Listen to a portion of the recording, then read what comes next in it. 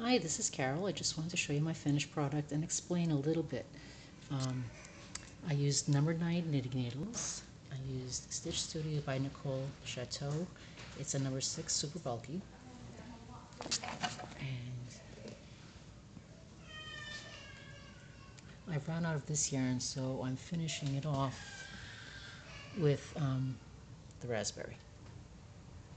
What I did is I cast on all the colors, the whole sequence. I knit cast on, and as per instruction by the Crochet Crowd, I kept knitting until the first color that was I started with, which I think was purple. I kept knitting until I hit purple again, and then I stopped there, and then I pulled all the excess off the needle, and then I just kept going back and forth. Nice tight stitches, because I find when I relax I knit lighter, and that changes the whole pattern. Everything squeezes in, and so I ripped that out a couple of times, and this is what I ended up with.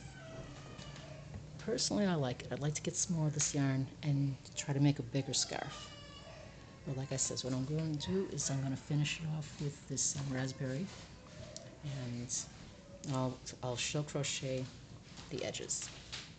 Size 9 needles, um, Stitch Studio by Chateau by Nicole, and I ended up casting 25 stitches. That was a number, which when I looked up the app, it was saying my magic number would be, using this yarn, would be 26 stitches.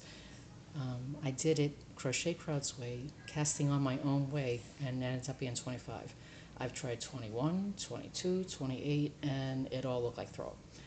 So this particular one worked for me. I want to get some more of this yarn and do it again. Have fun with it. It can be a pain in the butt, but once you get it, it's really neat.